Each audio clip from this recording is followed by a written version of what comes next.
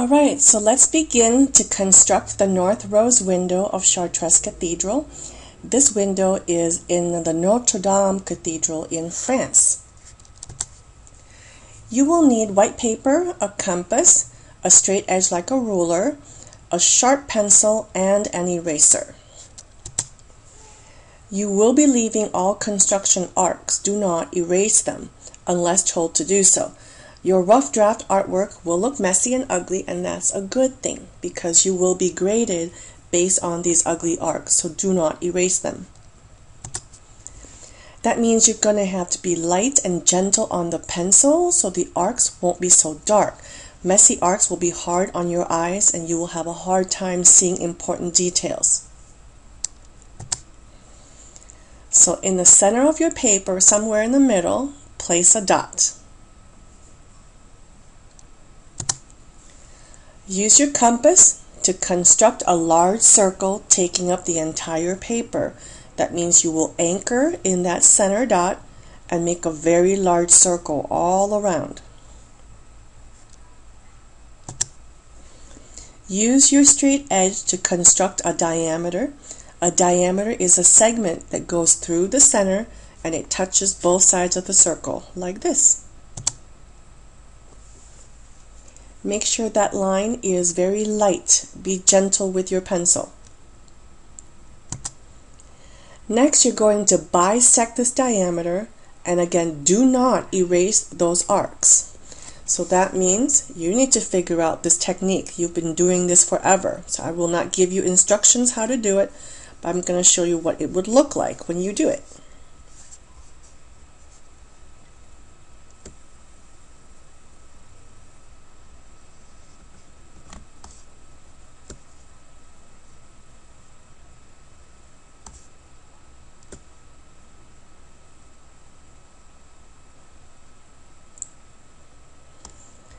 Alright, the line that goes straight down through the center is your perpendicular bisector. Again, all these arcs must stay, including the bisector. Label the intersection points on the edge of your circle with numbers according to the clock. So on top here is where 12 o'clock is. Over here would be 3 o'clock. Down here 6 o'clock. And to the left 9 o'clock. We will fill in the rest of the numbers next.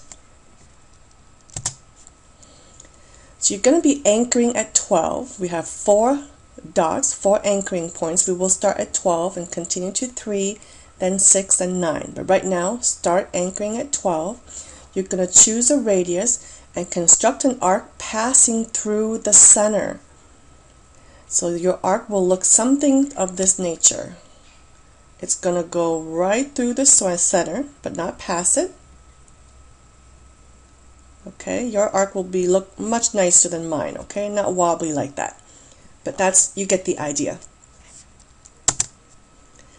Label the 2 new intersection points 10 o'clock and 2 o'clock and erase this arc. The one I just made, this is the one time where it's okay to erase. Go ahead and do so. Now you're going to anchor at 3 o'clock right here,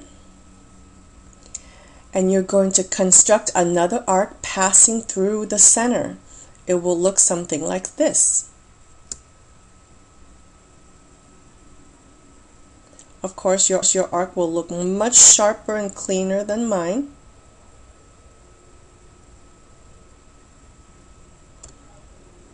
Like that.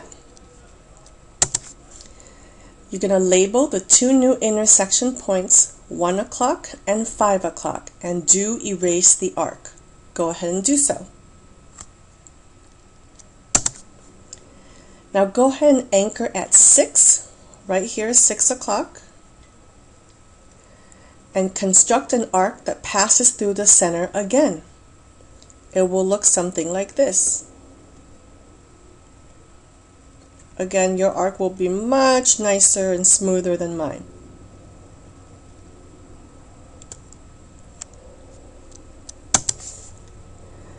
you will label these two new intersection points 4 o'clock and 8 o'clock and do erase the arc. Let's go on the next step. Now anchor at 9 o'clock right here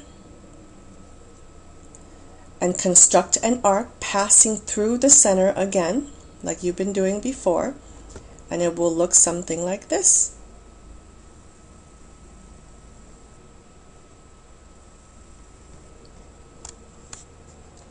Let's go on to the next step. Label the two new intersection points 7 o'clock and 11 o'clock and do erase the arc. Let's go to the next step. Now use a straight edge and connect the dots according to this rule, +5. Let's start at the 1 o'clock dot. For example, 1 + 5 = 6. That means you're going to connect dot 1 to dot 6 using your straight edge and make a nice clean line, like so. Again, be really gentle and light with the pencil. Let's do another one. Dot 2 + 5 = 7. That means you're going to connect dot 2 to dot 7. Again, be gentle and make the line light. Let's do another. 3 + 5 = 8. So connect dot 3 to dot 8. Be gentle and light on the line. Okay, you get the idea. So now keep going. Go with 4. Add 5 and see where you end up and connect the line. Do it nice and gentle. Keep going until you get to 8. Let's go to the next slide. When you get to 8, you're going to get 8 + 5 = 13. Now that isn't, you don't have a 13 o'clock, but you do have a 1 o'clock. That comes right after 12. That means you're going to connect 8 to 1. Don't stop. Keep going. Now go look at 9. Add 5. That will become 14. That means you're going to connect 9 to 2. Don't stop until you are finished connecting dot 12. And dot 12 should end up with dot 5. Okay? Go ahead and finish connecting all the dots until you get to 12.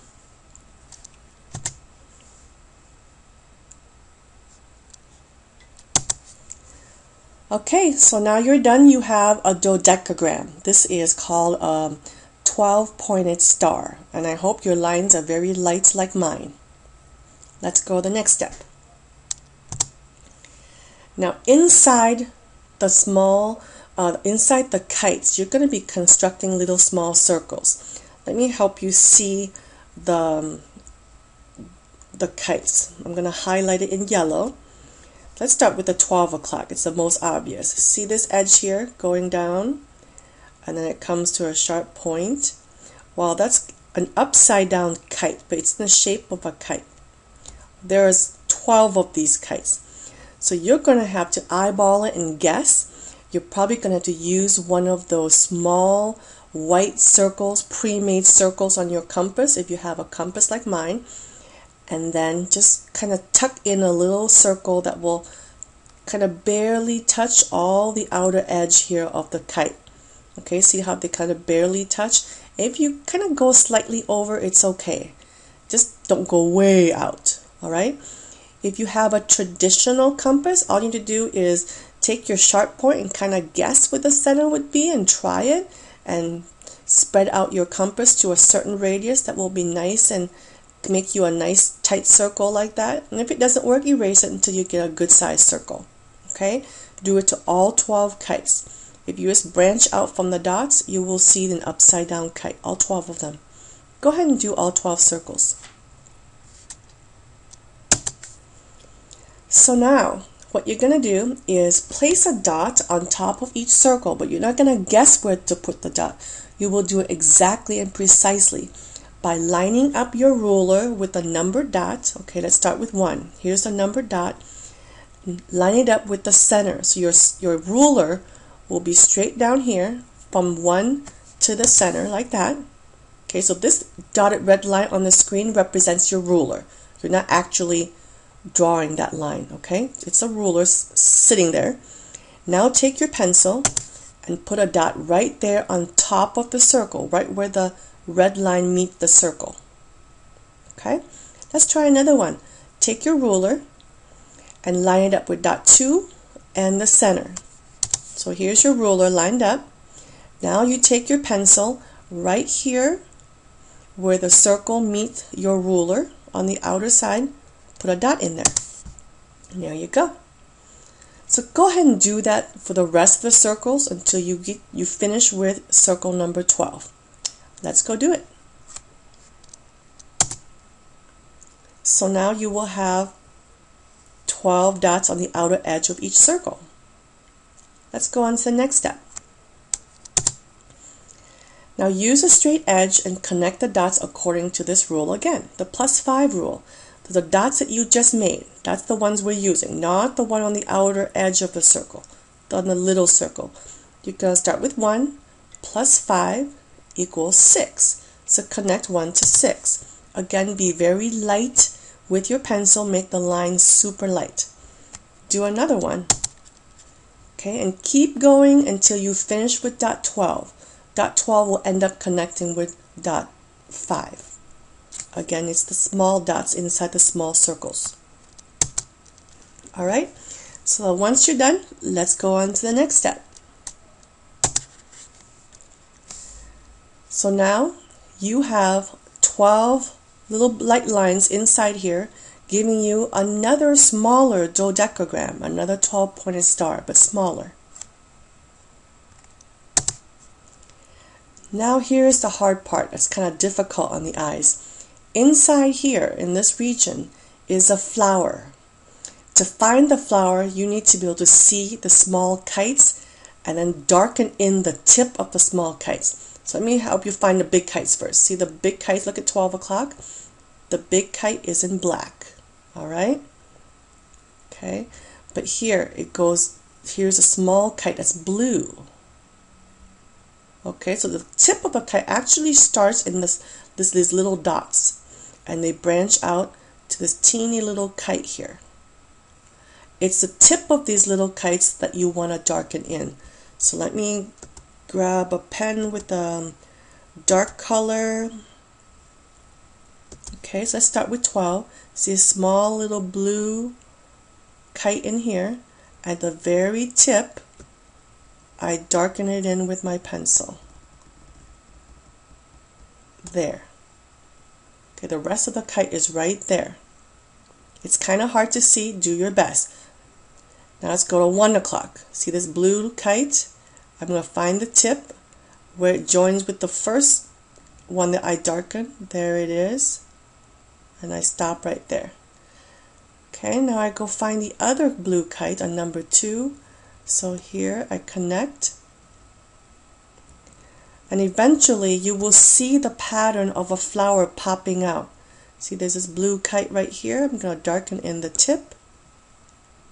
Once you get started with a few, you start to see the flower pop out and it'll be easier for you to see the rest. So keep going.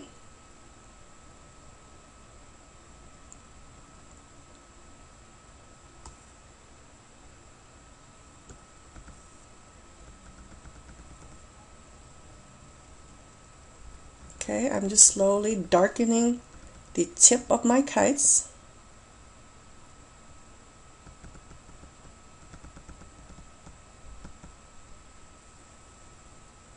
And again, this is a rough draft, so it's not going to be very neat and perfect.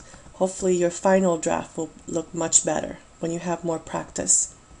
Okay, so there's my flower. Alright, it's a little messy. It's alright, it's a rough draft. You won't be graded on neatness, but I can see my flower now. So you see all these lines inside is messy. We're going to get rid of them. Let's go to the next step. Erase everything inside the flower, but leave the center. See, all these messy lines are gone. Erase them, leave the dark outline of the flower, and you are almost done. Next step. Connect to the center to complete the rows. This is what I mean. Just start at one of the lower edge of the rows and connect it to the center. Here's another lower point right there. Start at another low point right there. Keep going. Connect all 12 low points to the center and you will have your rose. You are done with the rough draft. It's not much to look at right now, but the final draft will be much prettier. Now take out another piece of paper and make another one. This will be the final artwork. You will need to erase the construction marks as you go so the final artwork is pretty and you can decorate it any way you like. Now remember, even the bisector gets erased on the final artwork. No construction arcs whatsoever, okay? You need to watch this video as often as you need. Watch it so that you can do a good job on the final artwork. That's it.